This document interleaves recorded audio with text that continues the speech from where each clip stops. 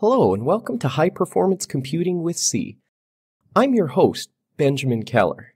Just to give you a little bit of background about myself, I'm a Humboldt Fellow at the University of Heidelberg. I got my PhD at McMaster University in 2017. I'm an astrophysicist, and that means that I study how things in the universe evolve and change over time. In particular, I use high-performance supercomputer simulations to see how galaxies grow and accrete gas and stars over the entire lifetime of the universe. I'm a core developer for a number of scientific computing packages, and I've been working as a developer for scientific computing, both for observational astronomy as well as high-performance simulations, for about 10 years now. You can find links to some of my projects, my papers, as well as the code that will be used for this course off of my website at project2501.ca. In this course, we're going to be learning about everything you might need to know. Use computers to solve mathematical problems that you might encounter in a science, engineering, or statistical environment.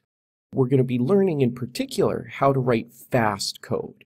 So we'll begin by looking at some basic numerical methods, sort of core algorithms that a scientific computing library might include.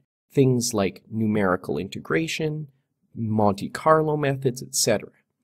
Then we're going to take a look in two sections about optimizing our code for performance and accuracy, in particular with a focus on how modern hardware design and what the CPU is actually doing at a hardware level impacts the speed and accuracy of our programs.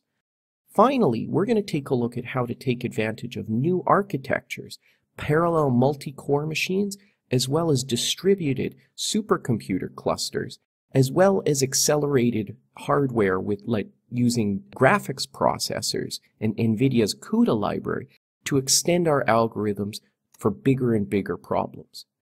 Really what this course is going to teach you is a little bit of numerical algorithms, how to optimize those algorithms for performance, and then how to extend those algorithms to spread across multiple cores, multiple computers, and acceleration platforms like GPU graphics processing units. So these three things will be sort of the foundation of this course. By the end, you should be able to write yourself a program that's fast and that runs on all kinds of different parallel hardware. And this will let you solve problems faster and bigger problems than you would have otherwise. So the prerequisites for this course are a background with some mathematical familiarity. So some first-year math courses, you should be familiar with some calculus principles like integration and differentiation, complex numbers, as well as some linear algebra. You should know what a matrix and a vector is. You should also have some experience with C-like programming languages. You don't have to be an expert in C, but you should be familiar with the C syntax.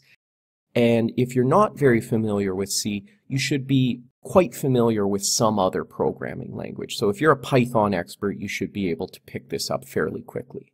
And finally, since we're going to be working in Linux command line, you should have some familiarity with a Unix command line, a bash shell on Mac OS, or in Linux, or in free or OpenBSD. We're going to be using GCC to compile our code and VI to edit it. So most of the examples in this course are going to be working in the command line. So you should be able to move around in the command line. You should be able to read a simple program and do some basic math.